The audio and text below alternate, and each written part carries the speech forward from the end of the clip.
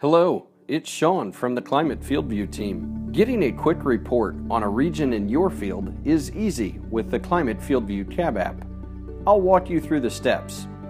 When a map is open, select the map that you'd like to see the region results from. This can be any map layer as long as there is yield data for the respective year.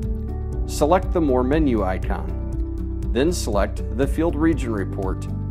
Using your finger or a stylus, draw the area of the field you wish to see the results.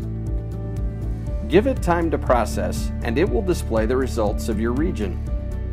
You'll see yield by hybrid, by soil type, by population, by elevation, and even planting date. If you want to compare two maps side by side, select the split screen option. Select your map layers for each side.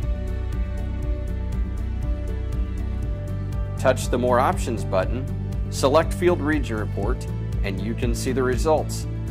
We hope this makes seeing your results in the field much easier and faster for you.